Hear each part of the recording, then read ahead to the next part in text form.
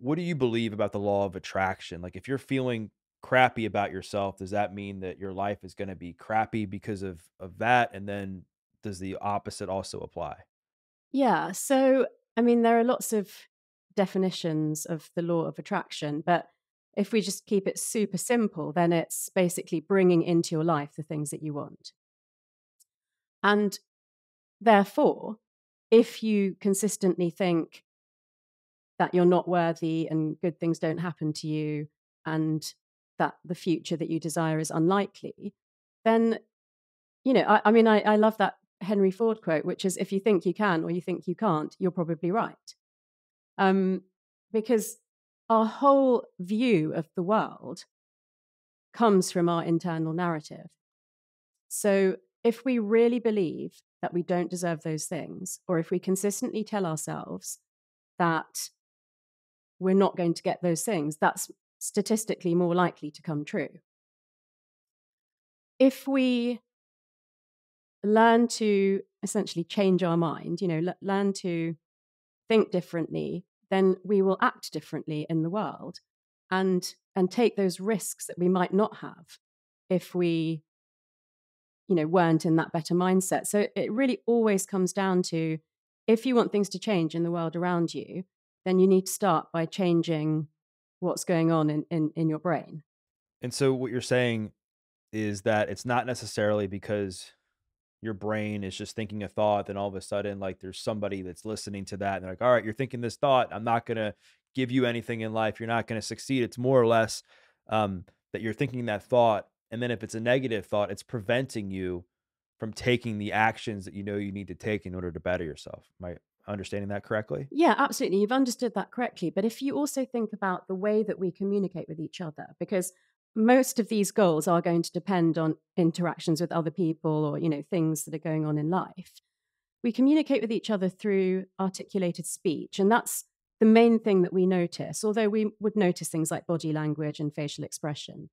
But we also communicate with each other through some of the hormones in our bodies actually leak out of our skin through our sweat.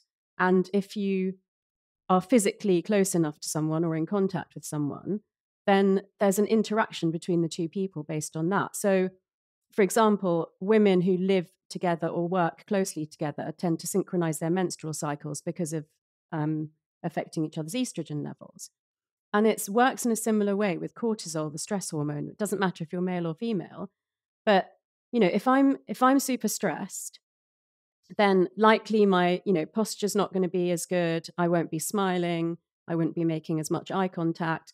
And if we were in physical proximity with each other, you would actually feel stressed because I've got high levels of cortisol, circulating in my body. So then, let's say if we were on a date or in a job interview, some of it's conscious, but also subconsciously, you'll just feel like that person isn't right for you. So it's kind of like a, self-fulfilling prophecy. If you think that you're not going to meet a really nice guy on a date, then there's so many complex things about you that will make that outcome more likely to become true.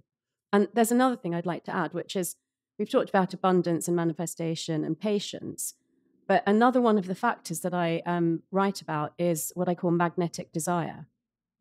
And that is that you truly, deep down in your emotions, in your gut, in your mind, aligned, want the things that you have put onto your action board. If it's coming from a place of, well, that's what my friends are doing, so I should do it too, or this is what society tells us will make us happy, then because that's not strongly aligned in your beliefs, your thoughts, your actions, um, you're more likely to either give up or not really make the necessary effort for that, to come true. So it has to be a really strong, true desire, because that feeds the whole process of being able to change your pathways and taking risks to make those things come true. You talked about like rewiring our thoughts in order to like attract what we want and become a more magnetic person and be able to communicate better in relationships so that things can start to really happen and progress in our lives. What else can people do if they're looking to become a more magnetic person, if they're looking to become more of a person that people want to be around? What are some other things they can do besides working on their thoughts? Let's start with the basics just so that I have covered that. You know, if you're sleeping for 8 hours every night, if you're eating nutritious food, you're keeping yourself hydrated, you know, hydration is essential to the communication between neurons. You know, you're like not sedentary, you're doing some deep breathing, you're oxygenating your brain and body. And you're doing things to make sure that your stress levels are kept under control. So mindfulness type activities or self-care activities. So start with those, because if your body isn't in an optimal state, then it's much harder for your brain to do that extra work that it needs to, you know, um, to be abundant and magnetic. And then there's the action board. What tends to happen with that sometimes is that people either hide it somewhere, or what I've heard a few times with people is they find the images, but they don't actually stick them to the board. And that very often, so the not sticking it to the board comes down to not really fully believing that you deserve those things. And the, you know, hiding it and not talking about it may also be because, you know, you feel like you're asking for too much. You're embarrassed for other people to know, you know, what are the things that you really want. So again, you know, there would be like psychological work to do to find out why that's the case. But if you're comfortable to, then, you know, having the board on display or telling people what you're actually looking for, because then people could potentially help you. Um, and yeah, again, everything that we've said about changing your mindset, being grateful, being abundant, showing people that, you know, demonstrating that in your real life, like, you know, saying thank you to people, offering to help people, coming up with ideas for other people as well. So, you know, I guess that's another form of the law of attraction, which is that if you're out there making people feel good, helping them, giving them ideas, then it's obviously much more likely that people will do the same for you. I'm curious, given your background in science as a neuroscientist working at MIT, what led you to begin exploring and talking about things like spirituality? Yeah, somebody did actually say to me when my book came out in 2019, like, wasn't it a risk for you to write that book, considering that you're, you know, faculty at MIT? Um, and as with many things in life, I always believe that the biggest risk would have been not doing it um, because I felt like it, you know, doesn't fit with the persona of a scientist or an MIT professor. So it goes quite way back. I mean, I was brought up in an Indian Hindu household, so I've always had elements of spirituality in my life. I did think of them as very separate to the science and the medicine until I had my first major crisis in my life, which was when I got divorced in my mid 30s. And at that time, I naturally turned to both Jungian psychology, but also Buddhist kind of, you know, beliefs and philosophies. And a short time after that is when I first read the book, The Master Key System, which was very inspiring for me. I'd actually read it before, but my life was fine. So I didn't do any of the exercises. But then I came back to it and I spent 6 months going through each chapter and doing all the exercises till I got to the end. And it's essentially about manifestation, but through gaining greater clarity and control of your thought processes. And then I started doing, so then I also changed career at the same time. And that was my main reason for starting to do these vision boards. And the first one that I did have a sum of money on it that I wanted to earn because I just started up a business. I no longer had my, you know, medical salary. And a friend encouraged me to make that number higher than I wanted to. I had a number that was, this is how much I need to earn to just live my life. And she said, well, you know, you should double it. And I didn't think I could make double, but I sort of thought, well, why not? Yeah, okay, let's not make it just what I need. Let's make it better than that. And and it came true. And that was quite a wake up call for me because I thought I didn't think that I could do that, but I was bold. I put that number on the board. I had it in my bathroom so people that came to my house could see it. Um, they knew the things that I wanted. They were coming up with ideas to help me. And I just really felt for myself that this really works. And of course, I'd worked incredibly hard doing lots of networking and, trying to get the sort of clients that I needed.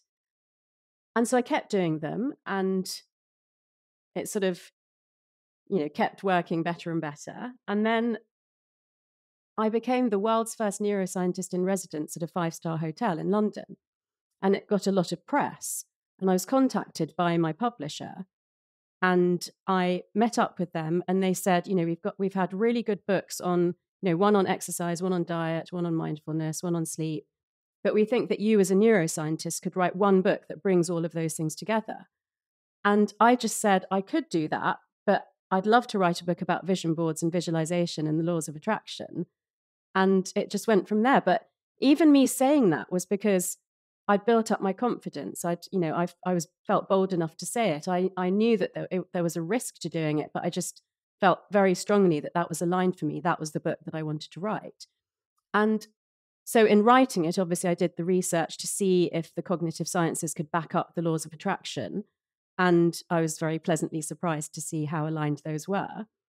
So then my belief in merging science and spirituality became stronger. But it was really the reaction to the book after it came out that just, had such a positive effect on me. Yeah, so I think, it's kind of a life's journey of having kept these elements of my life separate and then really understanding and believing that they could actually be together and work together. And that made sense, and had a positive impact on other people. So it was just a very good circle of abundance. That's incredible, and it definitely is super inspiring to hear that you were able to, like, blend these 2 things together, blend together spirituality, manifestation, law of attraction, abundance with, like, the science and your neuroscience background.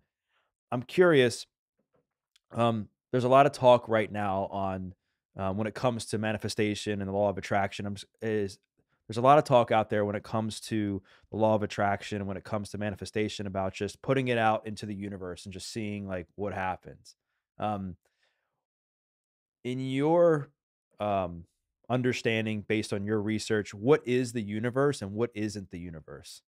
Yeah. Wow. I'm not sure if I can answer that. But I think when people say put it out into the universe, what they're really saying is identify what it is that you want and acknowledge that, maybe tell people, but at least, kind of make it clear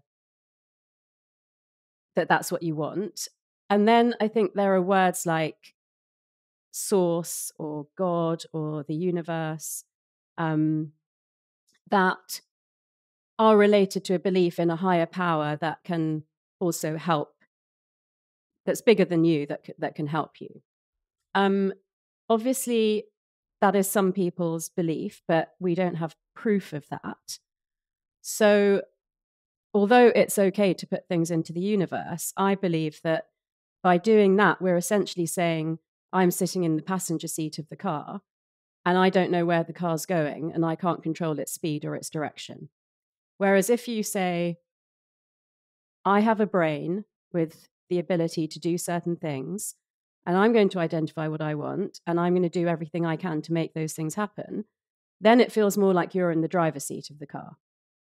So I think you can do both. I'm not against putting things into the universe, but I am against not taking any responsibility or agency for yourself to facilitate that process.